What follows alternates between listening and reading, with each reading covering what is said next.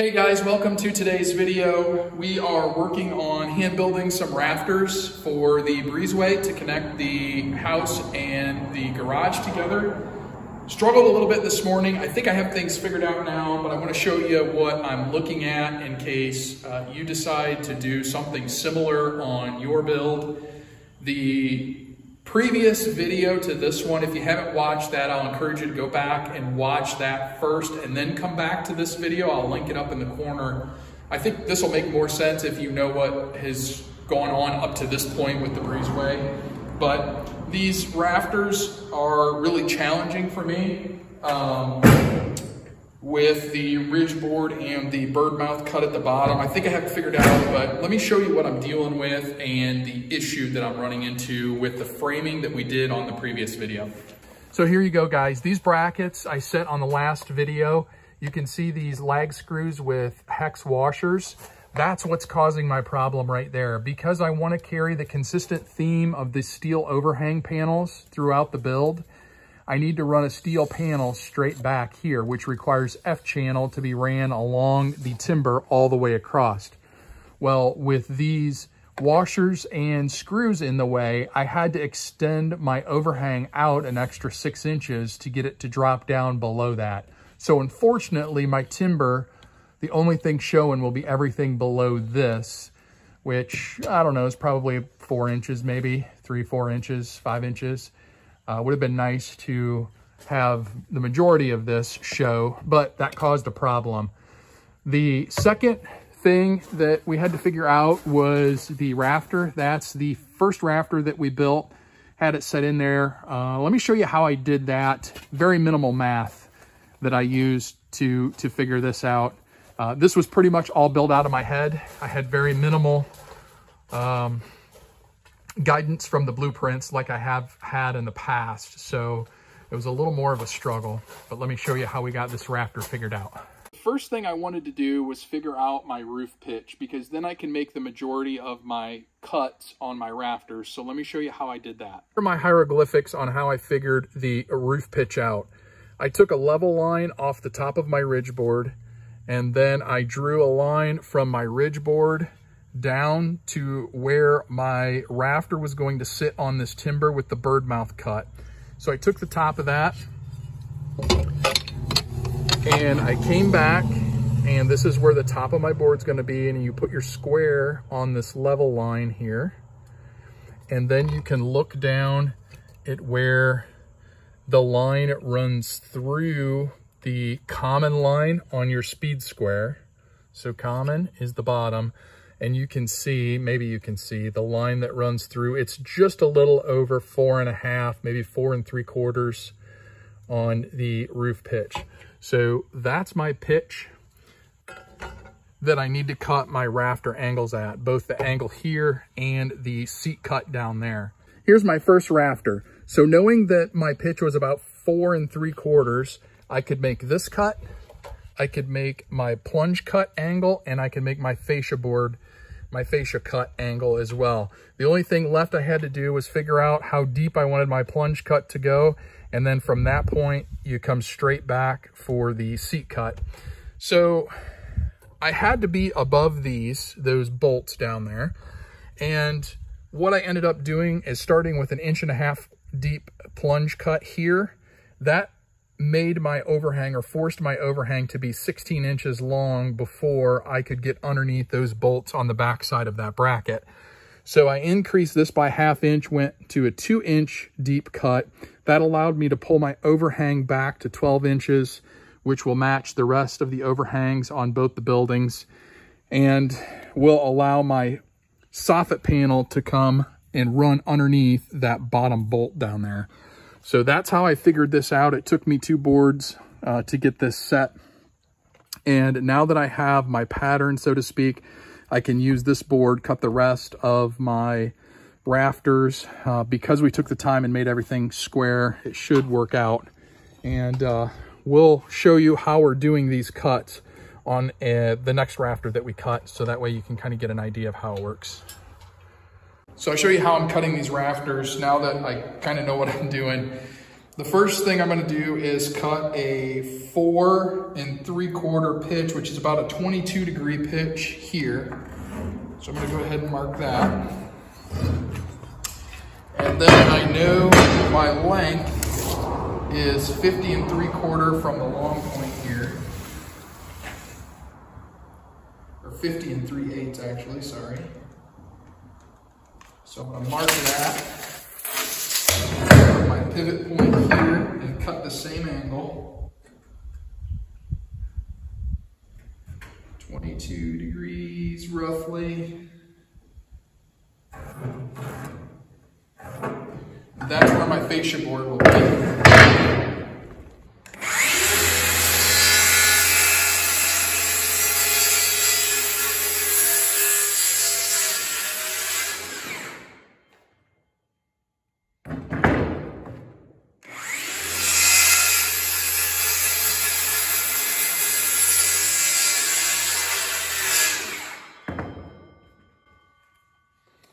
Okay, so this rafter is going up like this, so I need to cut my bird next.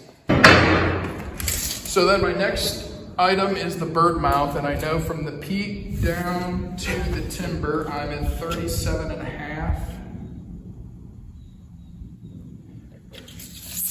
I'm gonna go ahead and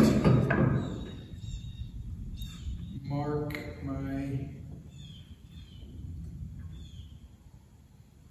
22-degree mark here.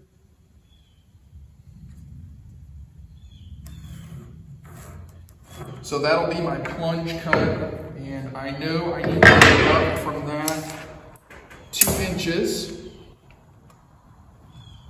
because that's what my first one ended up working out to be. So I mark it at 2 inches, and then I take my square and I line it up with my cut here and draw the line this way. That'll be my seat cut. So this piece will be gone. So I'll cut this along this line, and that'll be my notch where she sets on the timber. Let's cut this and go put it up, see how she looks.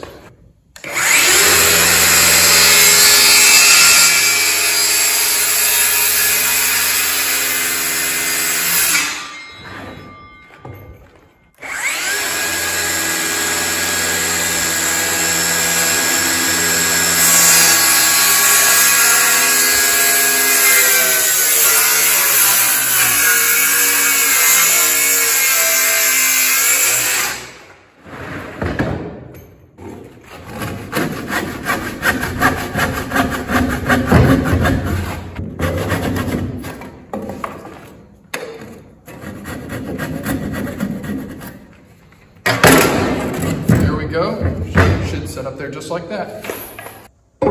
Before we cut too many of these rafters, I want to get these brackets set for these 2 middle rafters.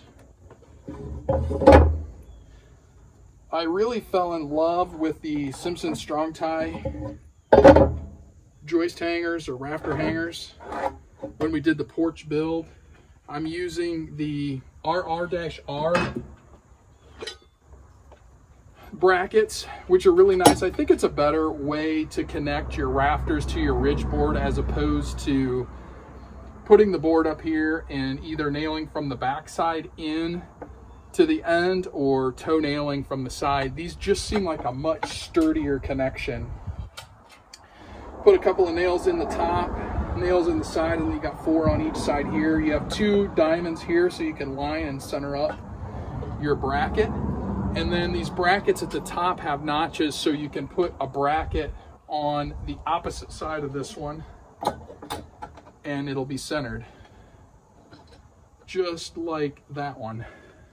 So it makes it really nice. You can center both sides right across from one another, and that makes tying your rafters in so easy. So I'm gonna go ahead and get this one on here. And I'm just using these joist hanger nails to tie these in.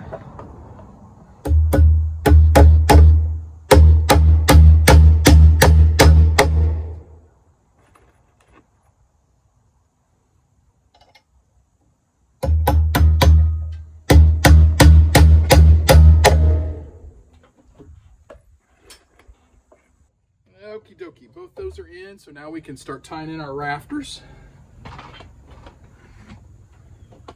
One thing I learned when we were doing the over roofing on the porches is these ridge boards, it's real easy to push and pull them as you're putting your rafters in.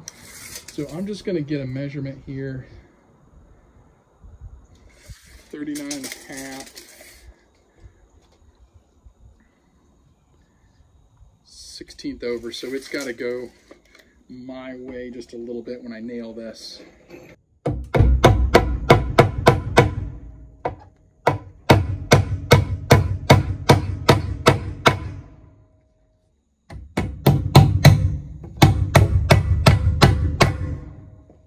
Now my Rafter Tails I do a little bit different. It's perfectly acceptable to toenail these things in, but I use these timberlok screws. Run those down. Seems to work pretty good as long as you don't have a knot in this, which it doesn't look like we do.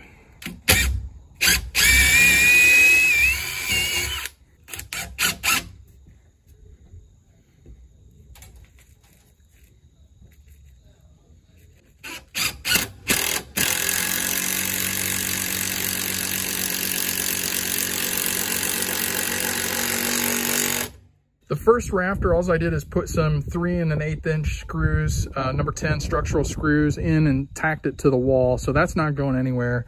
This one, we have our timberlok screw, which make sure you drive those flush if you use them, and pre-drill.